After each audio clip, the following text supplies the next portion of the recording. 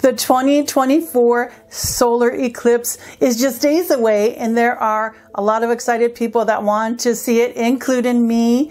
Are you ready? I am. I got my glasses that are crafted to meet safety standards for direct solar observations.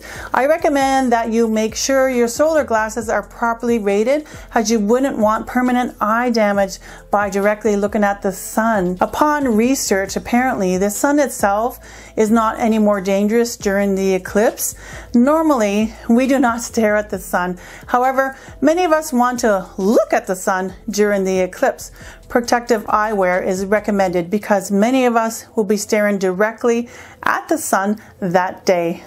The total solar eclipse will occur on Monday, April 8th, 2024.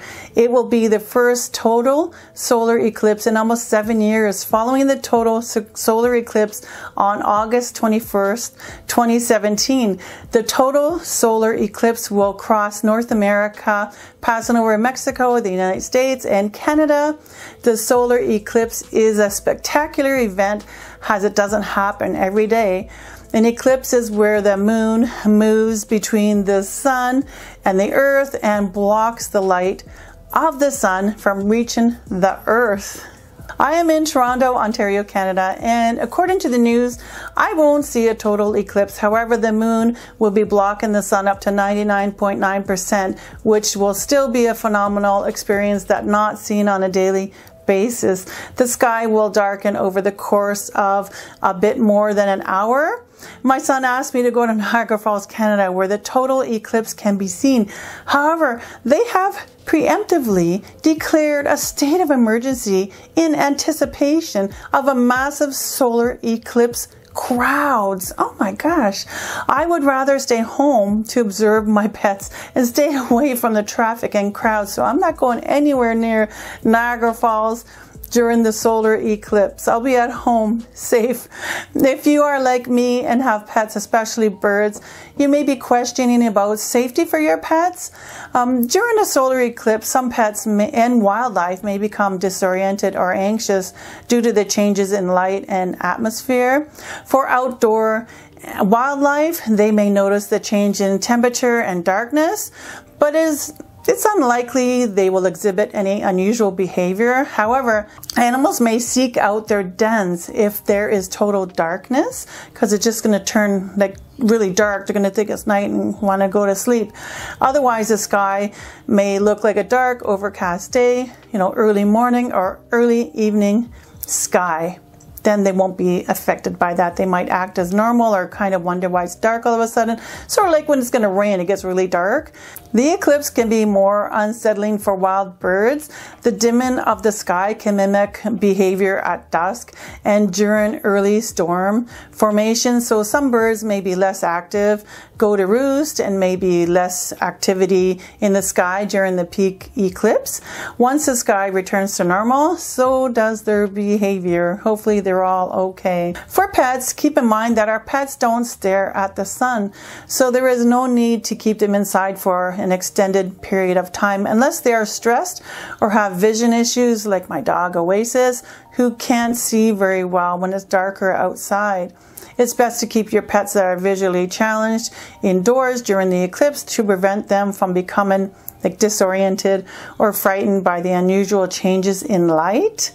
If in total darkness, it's best to have your pets on a leash or carrier if you're out and about for safety reasons. For our pet birds, we have artificial lights that can be left on, and our birds should be acting normal. If the lights to your home is turned off, then your birds will most likely be more quiet and go to roost when your house gets dark, and then will return to normal after the eclipse. If you have a skittish bird, it's best to keep them in their cage during the eclipse, especially if you will have guests over and it's noisy with a lot of excitement going on, as birds can panic and fly into walls or windows if spooked. My birds, Synergy and Malibu, will for sure be in their cages as they spook easily. It really depends on your bird situation, on what you decide to do. Only you know your bird, so do what's best. To help your pets during an eclipse, consider keeping the lights on in your home to minimize stress. Keep your pets indoors during the eclipse to prevent them from becoming disoriented or frightened by the unusual changes in light. Create a comfortable and familiar environment for your pets to retreat to during the eclipse. This could be a quiet room with favorite toys, bedding, and water. Close the curtains or blinds. Limit the amount of outside stimulus by closing curtains or blinds to reduce the visual impact of the eclipse.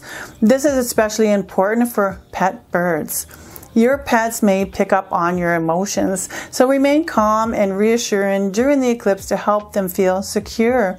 Keep an eye on your pets during and after the eclipse for any sign of distress or anxiety. If they seem unusually stressed, provide extra comfort and attention as needed.